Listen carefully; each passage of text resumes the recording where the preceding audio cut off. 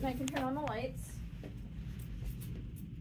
And a lot of the studios come equipped with the basic stuff you would need for them. I don't know why this is the way it is. Oh, very cool. Yeah, they all get divided by these really thick light blocking curtains. Sometimes, depending on how many people have checked out, you can check out 2 of these smaller studios to make a bigger one.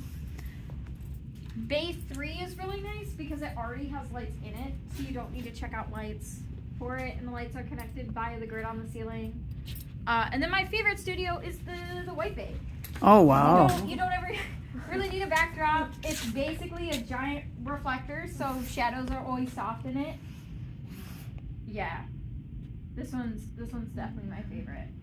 That's cool. That is really nice. Yeah, each studio has a tethering station, which is also really nice. We took the one from 3 for downstairs. But yeah. Wow. very cool. So it'll have the base things like speed rings, light stands, monopods. Monopods are just different tripods, but they got one leg. That's the one I have, Teresa. Yeah. Yeah. They're super nice. Very nice. And how late are they open till? Or The studio hours are always written up there, and then also when you apply and you get in, you'll have to do something called a studio quiz, and it'll have the hours in that as well. And it's just basically you saying you won't steal gear. Oh. And you know the rules, like you're not going to destroy gear, and if something breaks, you'll take responsibility for it. So right now the latest we're open is Wednesdays at 6. Otherwise we close at 4 most days. Now, is this where most of the professors' offices are, or? No, professor offices are where we can come out, and I'll just have to close the door. Marilyn's office is in there. And that room that was back there that I didn't open, that's the gear room. Oh, okay. And if you're not a student worker or you aren't an employee of the school, you're not typically allowed back there. Okay. Anyway, these are the professor offices. So this is Randy and Kendall's, and then this is Professor Heikamp's. Okay.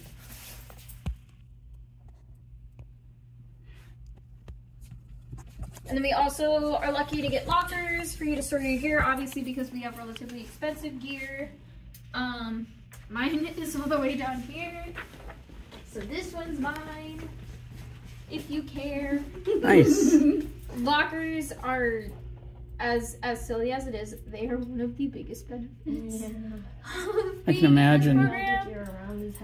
It's heavy, and you're able to, like, if you have classes, because there's one other FOMO classroom that's not in the suite, and so if you're ever doing something in that classroom and you don't want to haul your stuff, you can throw your stuff in your locker. A lot of people will keep snacks in their lockers too, which is also really fun. Yeah. This is the print lab, if you guys haven't seen that. And I got a pull. Do you have a favorite place you like to study around here? Or? I mostly study in the print lab. I was in the print lab for 3 hours today, actually. Really? Oh, wow. So we have all these computers. These computers can be used for editing, and then obviously they're hooked up to printers.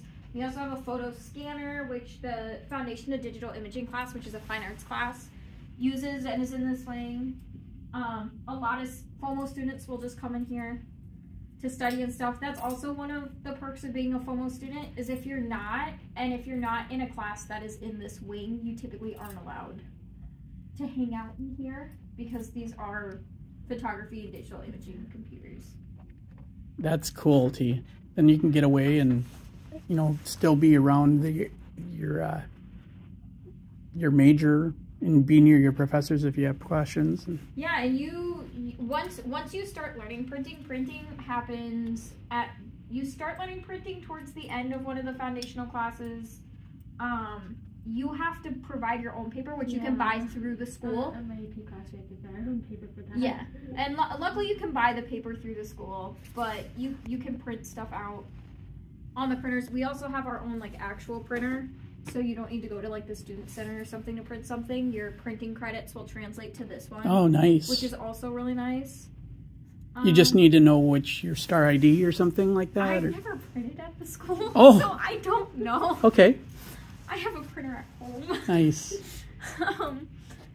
But I know some of my classmates have printed here. Right. I know the one time I tried, I needed my student ID.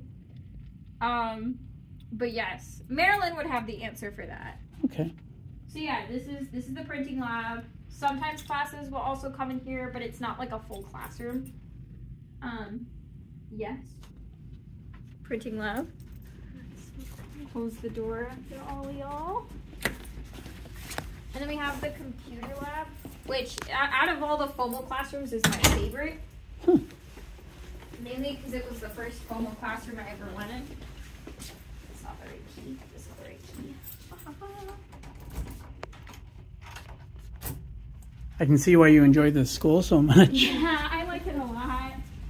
So this is the computer lab. This is where you will take CamTech and all your editing software classes. It's really nice. This semester we actually got that giant TV screen, and so now we have a projector going on there and there, so you have an easier time seeing. And basically you'll pick a computer when you're in classes, and that'll be your computer when you're in the classes, which is really nice, especially if you don't have your own computer. And then if Marilyn or someone is working in the gear room, typically you can also come and request to work in here as well, if there's not a class going on. Yeah. See, Teresa, years down the line, you could be Camille showing another student, you know, the department. And I can show you the other FOMO classroom as well. Sorry, I keep playing with the keys. I think it'll. I promise it's not to be annoying. Yeah, and there is a second exit. We don't want to go out that door. We are very lucky to have a lot of fun studio things. So these are all canvas backdrops. We have some of our seamless paper right over there. Oh, yeah. And once you start shooting more in the program, seamless paper is wonderful, but it is super expensive. And so it's really nice to have access to that here. And then we have more canvas backdrops, more seamless over here. We were really lucky that Target Studio donated a bunch of seamless to us last year. Oh, wow. So we have a lot of it, which is super nice. So this is the other exit. We just can't come in this way. Very neat. Yeah. Wow. And then I don't know if I have a key to the other room, but we can see if I do. So that's the FOMO wing, and then we also have one more classroom that we are allowed to use.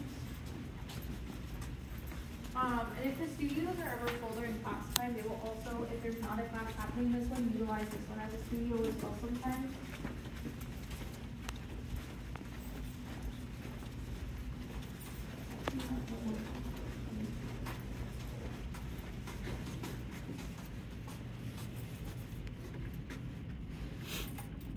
And what area is this again?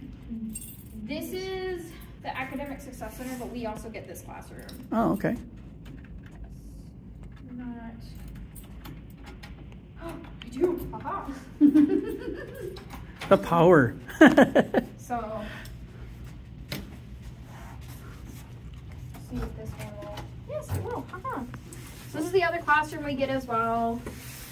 I know when I took Lighting 1 and Lighting 2 is in here. My Portrait and Narrative class is in here. We have a lot more seamless.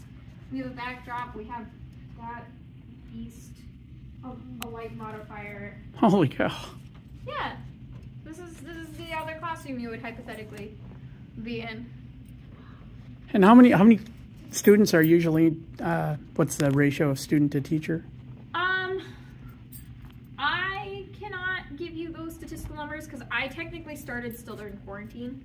Oh. And so my class size versus the average class size that we'll have going on now will be different. I know in my Portrait and Narrative class there's 6 of us, but I know when I was in Studio Foundation there was more like 30 of us. Wow. So I would talk to Kendall or Marilyn for more of those numbers. Definitely. They would have a better gauge. And it also like depends because you'll also start off the semester with a bunch of people and then a bunch of people will stop showing up or they'll drop. So don't let that freak you out. How about the books and everything that need to be purchased? And I've only had one textbook I've had to buy so far for FOMO, and it was for my history of photography class. Okay. All the other equipment I've bought, they'll lay out in the syllabuses, whether it's required to buy or not. So like, again, printing paper, you have to buy printing paper, you'll have to have your own camera, an interchangeable lens camera, so a DSLR or mirrorless. Sure. A lot of the stuff I've been buying lately are not things that are necessarily required, but I buy them for my business because I own a photography business now. Right. So, just depends. A lot of times the syllabus will lay out what exactly you have to buy. Okay. And the great thing too is if you qualify for student aid, you can get grants, or your student financial aid will cover a lot of it as well. That's cool. Yeah. That's really cool. So, let's go here. I gotta make sure the doors are locked.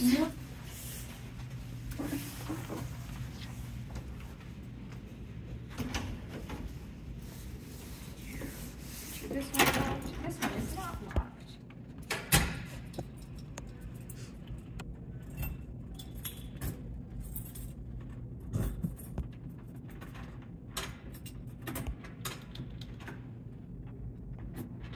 I don't know how to lock doors. This is wonderful.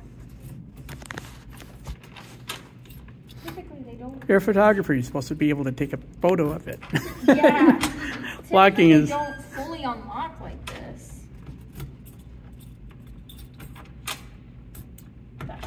There we go. Yeah. Yeah, none of them is like, ooh, surprise purchase that's coming out of nowhere. Okay. So they're really good at being clear about what you need to buy and what you don't need to buy. What the studio has. The studio actually has a lot of the gear, so like light meters. You can typically check out a light meter. Obviously the lighting equipment itself, modifiers. Very cool. Yeah. If I can mix you.